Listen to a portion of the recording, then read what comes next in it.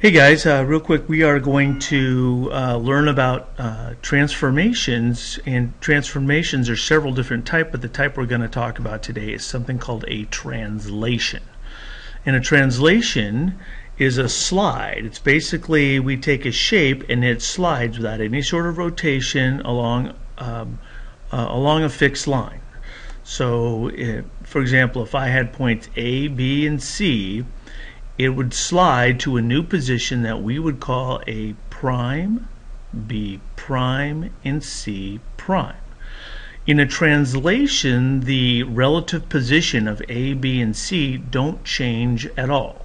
So if B is directly below A by, say, 2 units, then our new position, A prime and B prime would be directly below A prime in exactly 2 units. So let's take a look to see what that looks like. Okay. So again, when we talk about a translation, it's something that can slide in any direction. It can go just straight left and right, up or down, or even diagonal. But I do want you to notice that each of the points, A, B, and C, for example, they don't change position relative to each other. In other words, no matter where it goes on this coordinate grid, that A will always be 4 below and 2 to the left of A, no matter where it goes. Okay, so just kind of notice that as this moves around, that the actual position never changes. It's just a slide. Okay, so what we're going to do is we're going to translate this figure a fixed amount. So this notation here says I'm going to translate, I'm going to slide it, and this little thing that looks like a point is very similar to a point.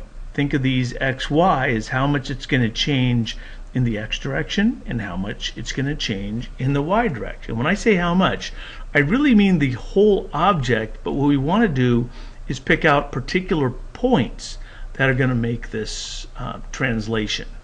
So I'm going to put points on the vertices of this triangle, and we're going to fill in a little table. Now this table is going to take our original points, A, B, and C, and it's going to translate it into new points, A prime, B prime, and C prime. And each of these points are going to translate by this amount right here, this 10, -7. So let's take a look what that means.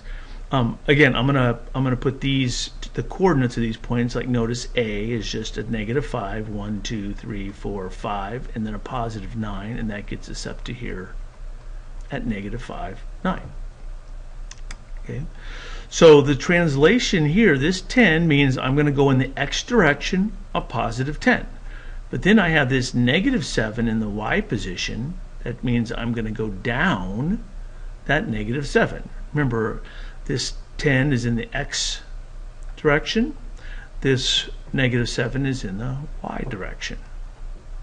That's going to give me my new point A prime.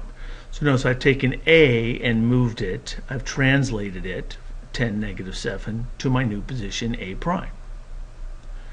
And if I look at this, 1, 2, 3, 4, 5, 1, 2, and this point being 5, 2, and I put it on the table, what's important to notice is that it is exactly, as I go from -5 to 5, it's 10 units. Basically that's a +10 with the x, and a -7 as I go from a 9 to a 2 in the y. And that just slides this entire shape like this. And these new positions here, or these new points, B prime and C prime, notice that their x coordinates go up by 10 and their y coordinates go down by 7. So that's considered a translation in two-dimensional space, a translation of this shape. So what I'd like you guys to do tonight is I've made a shape here, A, B, C, D, and I'm asking you is tell me what the new coordinates would be if I translated this shape and I translate point A to point A prime. And A prime, I'm taking this point and going from A to A prime. What I'd like you to have in class for me tomorrow is this table filled out, and we'll see you tomorrow.